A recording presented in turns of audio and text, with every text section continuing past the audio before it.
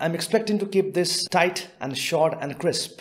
Unlike the default textbook approach where we talk about what cloud computing is, what AWS is, and let's say what DevOps is, and going by examples, we would reverse the order completely. We will start with an example first, moving on to the definition of cloud computing and understanding AWS Cloud, where AWS stands in the world of cloud computing.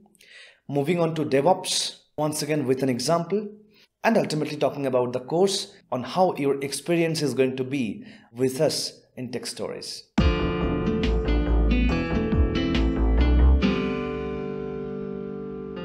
Let's get started with the example first.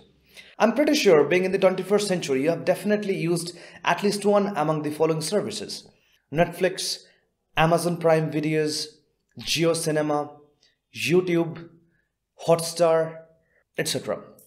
So what's common among all these companies? Yes, all of them are video streaming companies. They stream videos, right? They stream movies, they stream TV shows, web series, and all those things. Now let us just pick up one among them. Let's say we pick up Netflix. The question I'd like to ask you right now at this point, do you know how Netflix works? Well, you definitely do, from the user's perspective, at least I'm guessing so. So what are the steps as an end user that you take? First of all, you go for opening up the Netflix application, maybe on your smartphone, maybe on your laptop, on your desktop, or whatever device you might be on. Number two, you go for signing up for that, or let's say if you already have an account, you try to log into that account, right? Once you do so, then you are presented with a catalog of movies or a web series or TV series or TV shows or whatever. And from that, you are supposed to choose one among them. Once you choose one among the videos, they start streaming in front of you. That's the flow, right? All right, now let's try to break it down from the little bit from the IT perspective, right? Irrespective of whether you belong from the IT background or not, I'm pretty sure this will start making sense to you. See, when the first time you go to the Netflix application, or maybe on your desktop you write down the URL of Netflix website, or on your phone or on your laptop or whatever, the first thing you do, I think you'll agree with me, you go and you hit the Netflix server. Don't you think so? Yes. We go and hit the Netflix server. I think you have heard about this. When you try to, let's say, type facebook.com on your phone, on your laptop, and you do not get it, people say the Facebook server is down. That means there is some sort of a server associated in this entire process. So when you first hit on your browser netflix.com, you go and you hit the server of Netflix. Once you reach the Netflix server, then it returns you with a page asking for your credentials. You have to write down your username, your password. This username and password is once again returned back to your server, which cross-checks this credential information with something known as a database. There is a database maintained of the users who are the valid users of Netflix. Against that database entry, they match your credentials. If there's no match, you have no luck. But once there's a match, you immediately get an access to the catalog of movies, or let's say TV series or TV shows, depending upon what kind of a plan you have purchased from them. Now from this catalog, once you choose a video, it no longer goes back to your database. It goes to something known as a storage device.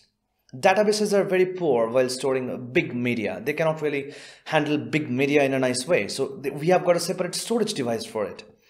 In the storage device, all these movies, TV series, or whatever the thing is, that is kept over there. As soon as you select one from the application that reaches that particular storage device, pulls the movie or the video or the web series for you, and ultimately that is displayed on your screen. This is on an overview the flow of how Netflix, YouTube, Amazon Prime Videos, Hotstar, these things typically work. Now, if you notice, we have talked about two things over here, two very, very important things. We talked about servers, application servers, database servers, but they're ultimately servers. And the other thing that we have talked about is your storage device, where your videos were being stored. Now, understand this fact that when you've got a server, you got a storage, you got several servers. In fact, you try to set up a communication among all of them. We are essentially talking about setting up a network. So a network is a communication channel between multiple devices, right? You take all these devices together, we ask them to communicate, therefore we set up a network. Networks, servers, and storage. These three things together form the basis of your IT infrastructure. And when you try to set up this IT infrastructure on a very large scale, which will be accessible irrespective of which geographical location you belong to, irrespective of which time of day or night you're trying to access it. Therefore, not bound by your geography, not bound by your time, is nothing but cloud computing.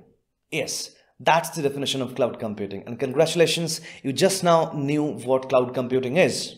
So once again, to define formally, cloud computing is all about setting your IT infrastructure, which once again will be the driving force for your business. To set up your IT infrastructure on a place which can be accessed over the web without any geographical or time barrier. So I believe it was enjoyable to understand how Netflix works, isn't it? Netflix is, by the way, on AWS Cloud. Amazon Prime Videos is on AWS Cloud.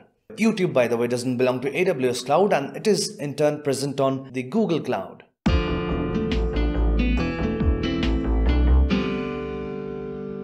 Now that we have understood what the basics of cloud computing is, let's try to dive into a little bit more specifically onto AWS. Now, AWS, which stands for Amazon Web Services, is the cloud solution from Amazon. Yes, it's the same Amazon company that supplies your e-commerce needs. They have come up with a cloud solution known as AWS, and it is by far the most popular and the most chosen cloud computing platform by the experts in this industry. All over there are thousands of cloud companies, but AWS alone has got a market share of more than 50% at the time of making of this video. AWS is a very flexible yet scalable infrastructure-based model of cloud computing, widely used for a variety of solutions in the present-day industry. It's extremely easy to start working with AWS Cloud. Anybody with absolutely zero level of experience can start working with AWS, not in a few months, not in a few weeks, but in a few days. Yes, you heard me right. It can be done. The way we need to get started to work with AWS Cloud is that we need to sign up for an AWS account, which is once again free of cost, and it remains free of cost for most of the services for 1 year of time from the date of your registration. Let's get into our screen and let's see how we can get an account with AWS.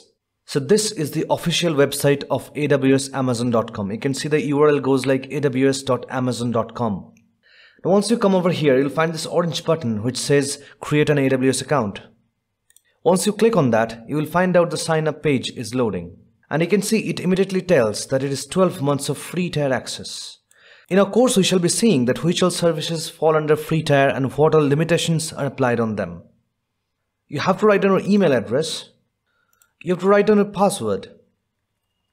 Make sure your password follows the policy that is mentioned over here. And after that, you have to write down an account name. So this account name can be anything of your choice. And you can click on continue. Once you do so, you have to give your credit card information, or you can give your debit card information if you want to, and your address. And once all these things are done, your AWS account is ready, and after that you can sign in by writing your registered email ID and the password. And that's it. Congratulations, you're all set to go with AWS right now. So that was fairly easy, isn't it? Just to talk about a little bit of features of AWS Cloud, you get an automated networking solution, you get your EC2 instances, which are the virtual servers on cloud, you get S3, which is the storage solution I was talking about in our first example. You get an immense flexibility in setting up your own auto-scaling services, which means that your infrastructure can automatically scale up or scale down depending upon the load that it is experiencing. And yes, we do run these techniques in our course.